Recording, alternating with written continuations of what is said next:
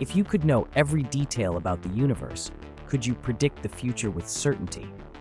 Quantum physics suggests the answer is no. At its core lies the principle of uncertainty, famously described by Heisenberg, which tells us that certain pairs of properties, like a particle's position and momentum, cannot both be known exactly at the same time.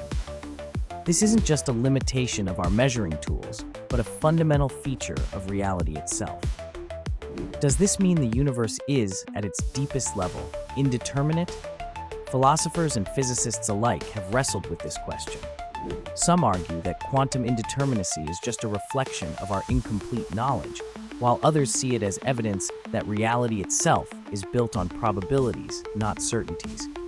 If indeterminacy is fundamental, what does that mean for concepts like causality, free will, or the nature of existence? Are we living in a universe of chance, or is there an underlying order yet to be discovered? The puzzle remains open. How do you make sense of a reality where uncertainty is not the exception, but the rule?